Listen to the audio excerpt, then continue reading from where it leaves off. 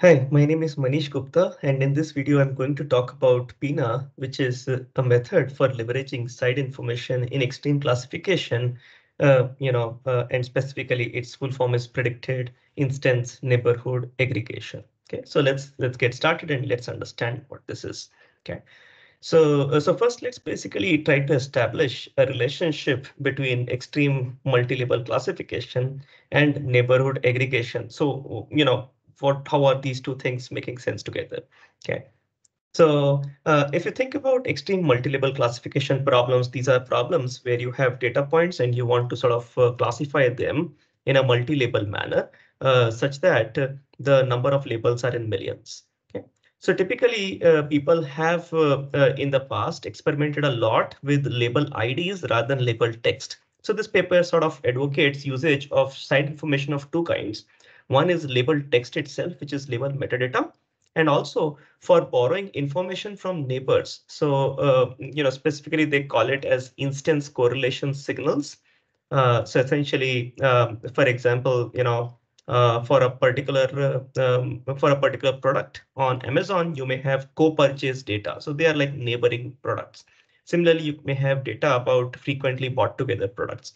So that's basically instance correlation signals in the sense other products which are similar to this product, so that you can actually use that kind of extra information so as to recommend other related products given a product title.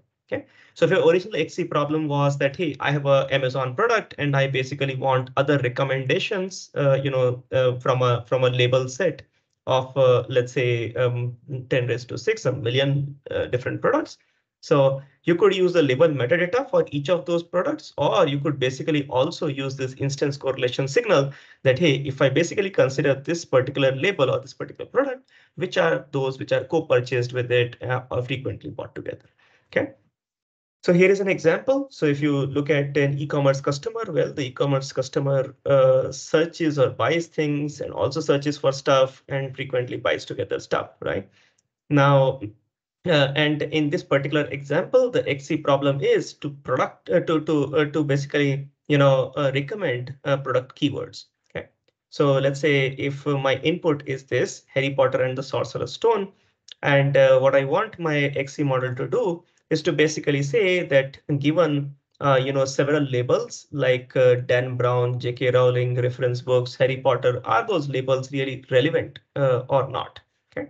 So here notice that the recommendation problem is not to find the relevant products, but the recommendation problem or the XC problem is to find good product keywords.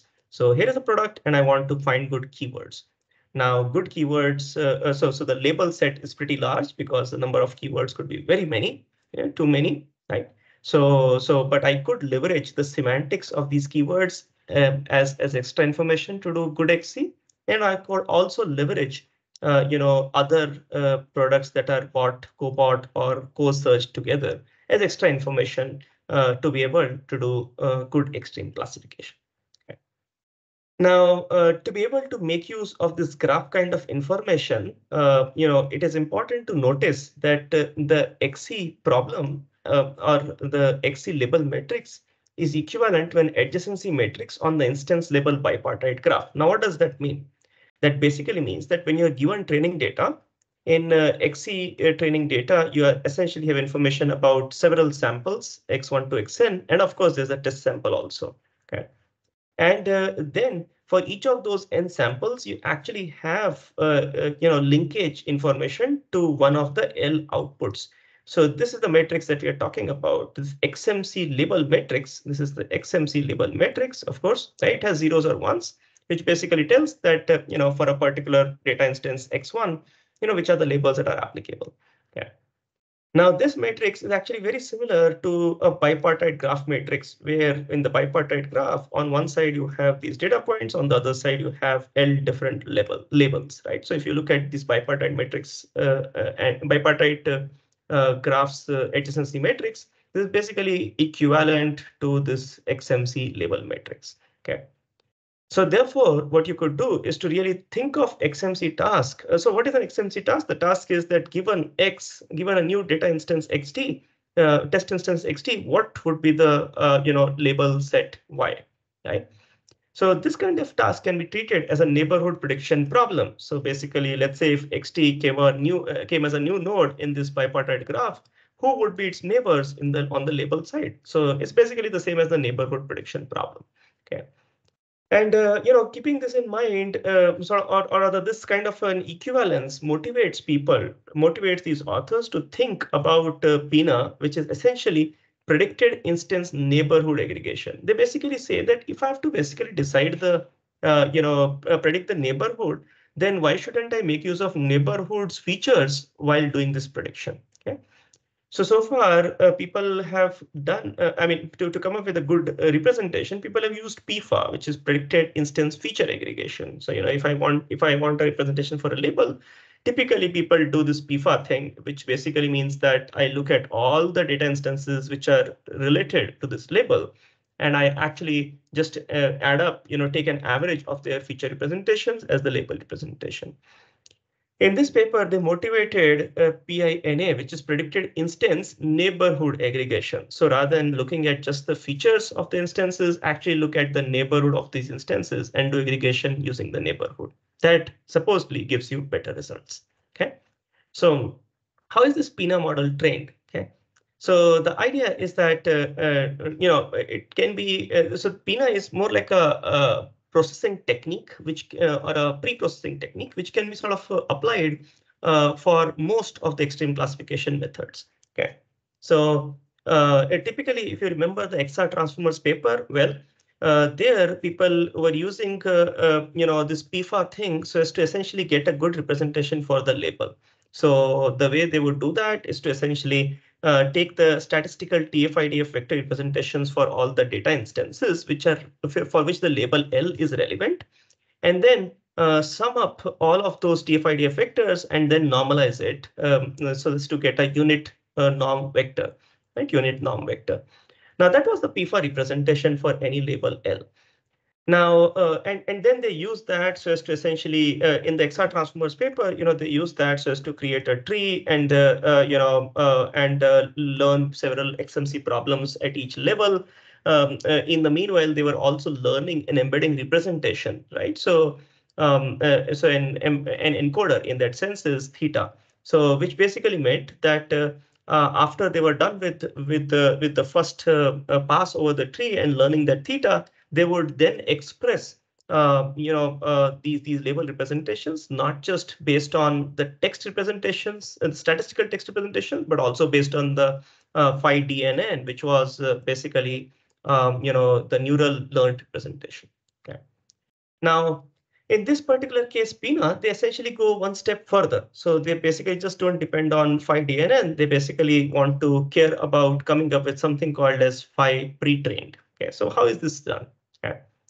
So you see so how is this done is the question, and that is what motivates the PINA methodology. Okay, so let's basically talk about the PINA methodology as described on this slide now.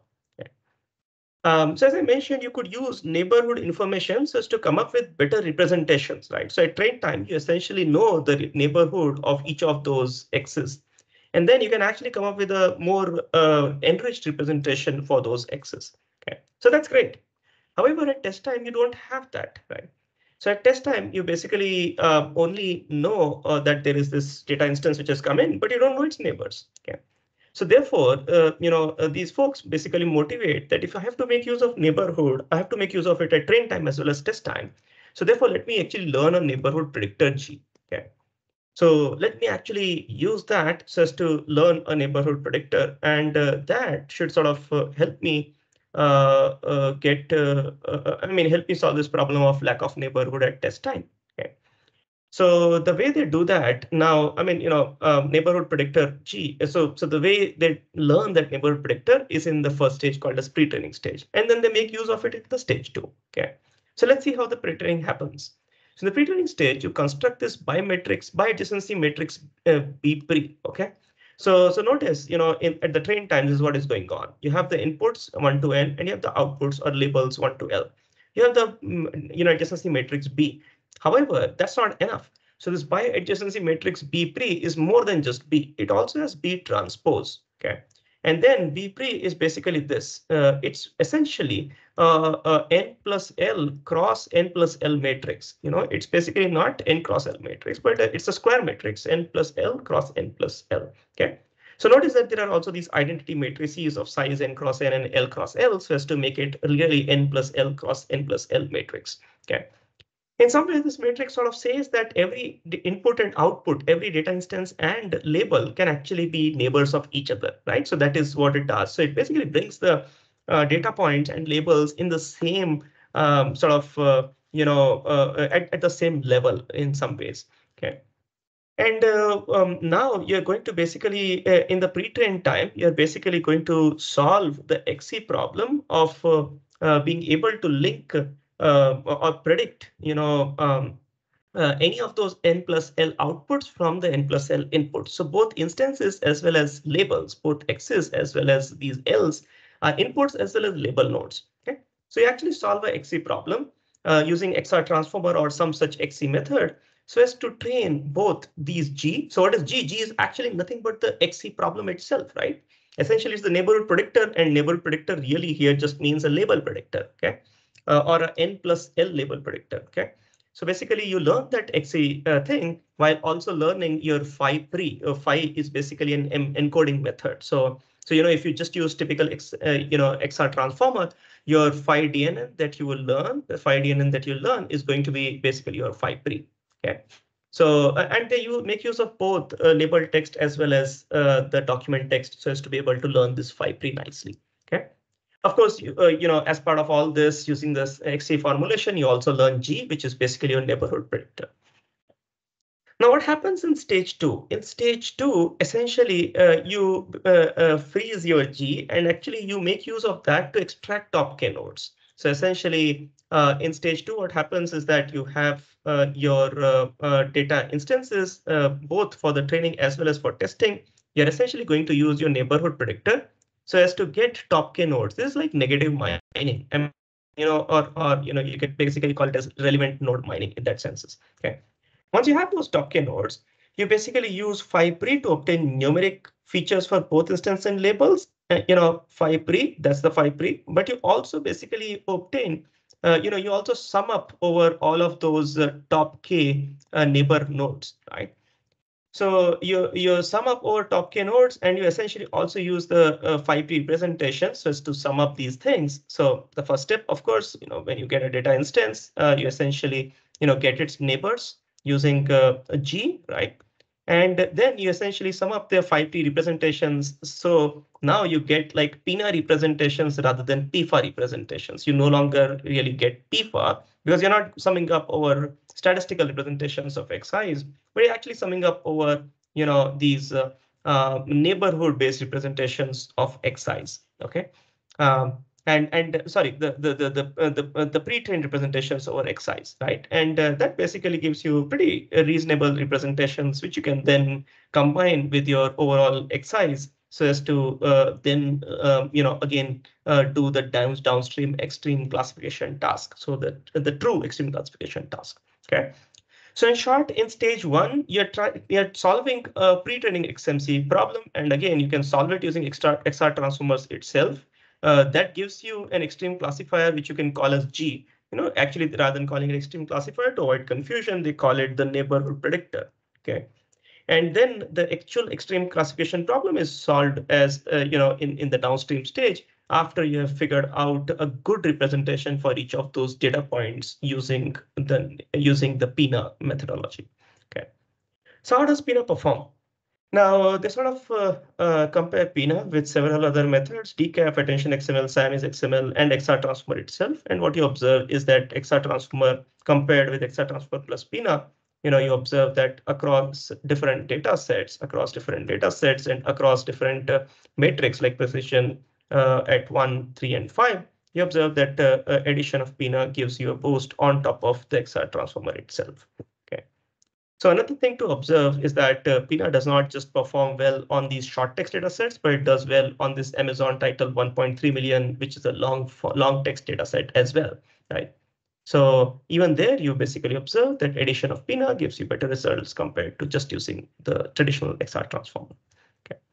Okay, so in summary, in this video, I talked about PINA, predicted instance neighborhood aggregation, rather than predicted instance feature aggregation. It is in some ways a data enhancement framework. It basically involves neighborhood aggregation. And this neighborhood aggregation is reminiscent of various other methods like message passing and graph convolutions that people have proposed in the other settings. Okay. So it allows the extreme classification models to leverage side information such as label metadata and instance correlation signals for doing XC better. Okay. That's it for this video. Hope you liked the video. Thank you for watching. Connect with me on my LinkedIn or look at my search on my homepage. Thank you.